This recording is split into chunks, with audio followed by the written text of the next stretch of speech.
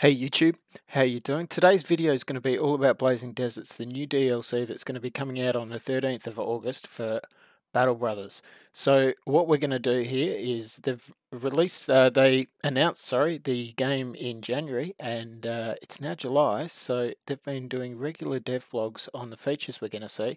This video is just here as a summary of what's going to get released next month, what we know about the DLC so far, and what we can expect. So let's just get straight into it. So far, the devs has let us know that there's going to be a new realm of southern city-states with their own law, equipment, and services. There's going to be a new endgame crisis in the form of a religious war. The company's now going to be able to get a gallery of feats that are going to grant permanent boons to help customize your company to your play style as you progress through the campaign. There's going to be new opponents with different fighting styles, exotic beasts and desert raiders, southern armies. They're going to be quite different from what we're used to those in the northern part of the map.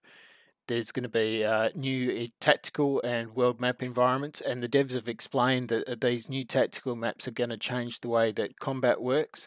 There's going to be new origins to pick for your company, like slavery options and gladiator options. There's going to be new banners, weapons, armors, helmets, new legendary locations, new legendary rewards, new contracts and events. In fact, this DLC promises to be the largest one that has been released for Battle Brothers so far, and it's quite exciting to think of all the new things it's going to do. I'll try and address them each one by one here. First off, the devs have talked about the tactical battles and the battle maps that they've been using, and what they want to do is introduce what they call a wealth. So we don't know how many that's going to be, but of sort of backdrop battles. So when you're attacking brigands in a camp, you're going to be fighting in the camp yourself. When you've got zombies in a graveyard, there'll be tombstones and things like that. They have said that they don't want the combat to become too cluttered, but hopefully with these new tactical maps, we'll bring a whole lot of new strategic options and tactical options for the combat. Maybe some reworking of the AI, although the devs haven't mentioned that. That'll be something that would be really interesting to come from this year, from an upgrade to the maps, meaning new AI for the computer players and a bit more interesting combat. So it's not just your line and your second line, but there's going to be choke points. There's going to be a whole lot of new weapons in the DLC, which we'll get into later, but there's going to be more AoE effects, so that'll play an interesting dynamic. And there's also going to be some longer range weapons. So with the new tactical maps, that's something we're really looking forward to at the DLC, and hopefully it'll work out really nicely. The city states are going to have a new service available to the mercenary companies, and that's going to be the Alchemist. The Alchemist sort of fits into the position that the Taxidermist did in previous DLCs, where they can make various sorts of grenades in fire pots, smoke pots, a flashbang or a flash pot that can daze the enemy, and they also cover potions. We're selling a lot of potions that you don't necessarily have to get the ingredients to make, so things for poison, night vision, lionheart to bolster resolve. And the ability of potions now will be to pre-take them. So if you take an anti-poison potion, you'll become indemnified to poison for several turns or perhaps a whole combat. They haven't made it exactly clear how that's going to work yet, and that should give it a bit more use within the game rather than just being ignored. And these shops will be available in some of the cities, but not all of them. So that's one thing we can look forward to, is alchemy replacing taxidermy in the southern cities. Mercenary companies are also going to have the ability now to hire non-combat officers, people like a blacksmith, a drill sergeant, a scavenger, a surgeon. A lot of these roles are quite self-evident. The drill sergeant will help with the XP of your troops. It will help you control your soldiers' morale. The surgeon will reduce the chances of permanent injuries, and the chances reduce the chances of death. And the devs have talked about these sort of roles helping to support more specialized playstyles. So if you're more interested in exploring with your group and just heading out on your own into the world, then the cartographer will help you by paying a bounty on the locations that you find. If you prefer more banditry sort of style or trade style, you'll have people that can support that, and you'll also have roles that help when you're hunting enemy champions for bounties and loot. So it should add more, a bit more to the way you can play the game, which I think is going to be something we can all look forward to.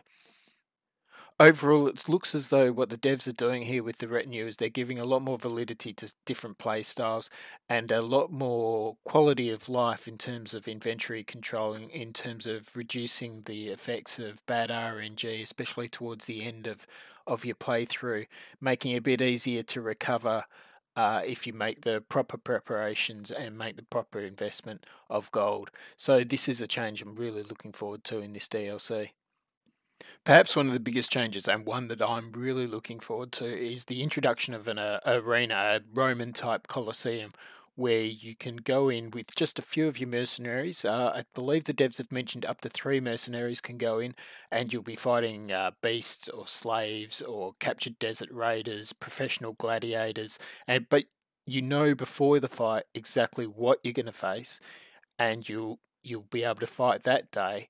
From what the devs have said, you're going to be looking at about one battle in each arena per day. You don't have to travel to do it.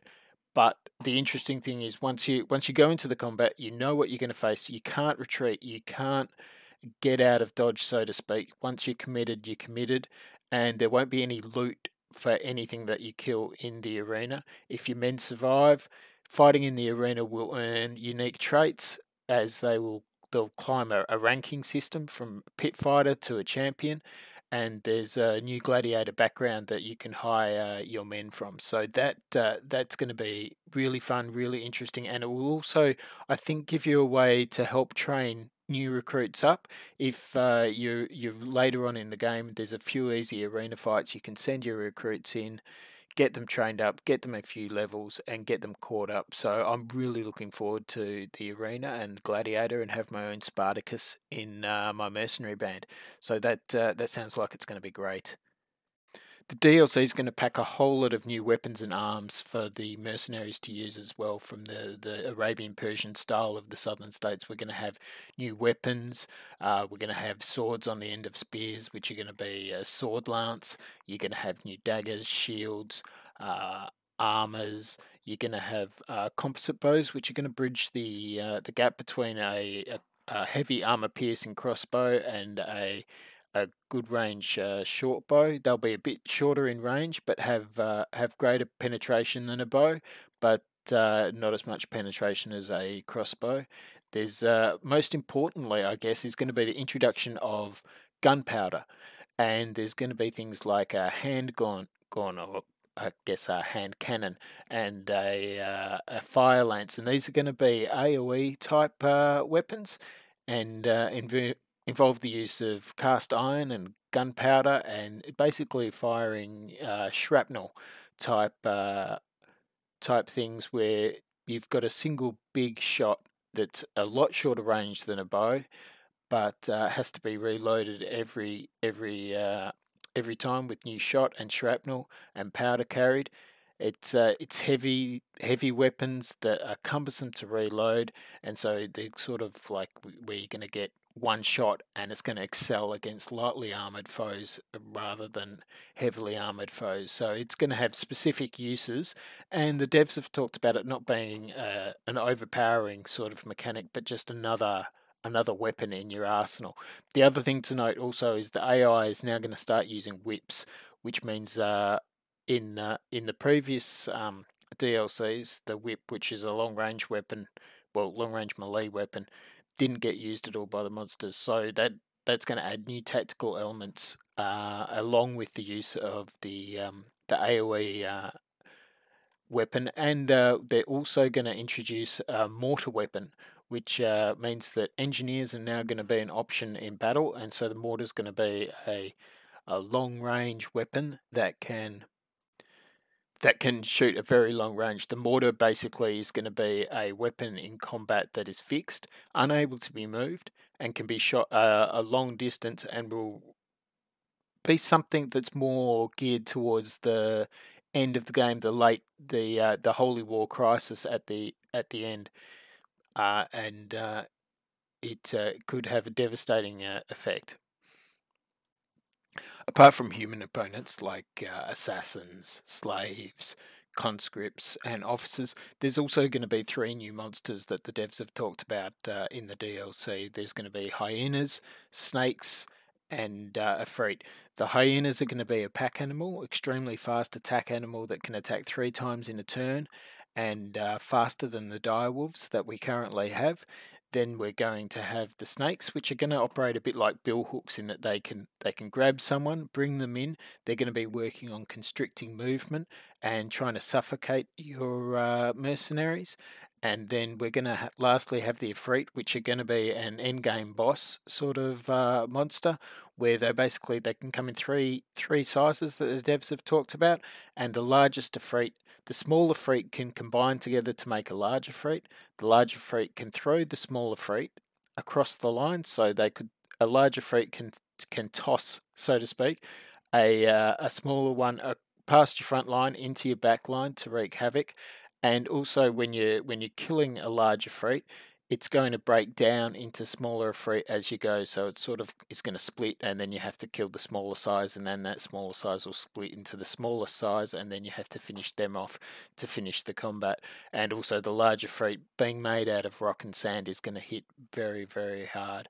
And finally, there's going to be a lot of small changes as well, a lot of small new events, a lot of new trade goods, slightly changed mechanics on how the trade's going to work, which is based more on distance, not just if an item is made in a certain city or not. There'll be items that are made just in the south, items that are made just in the north, and if you take, say, spices from the southern cities to the northern cities, your chances of realizing a large profit are there. So trading's going to become a more rewarding mechanic within the game. And that pretty much sums up what I've covered today. That's just the dev blogs that have gone through so far. We've still got a month to release. The game's going to be released on the 13th of August. It's going to be $14.95 US, or the regional equivalent. And thanks for watching. Please leave a like, leave some sort of feedback. Let me know how I'm going. I've just doing a couple of videos to learn how to make videos while I'm in quarantine with what's going on in the world. So let me know how it's going. Let me know what sort of news you'd like to hear about the game. Give me some feedback. Like and subscribe. See you later.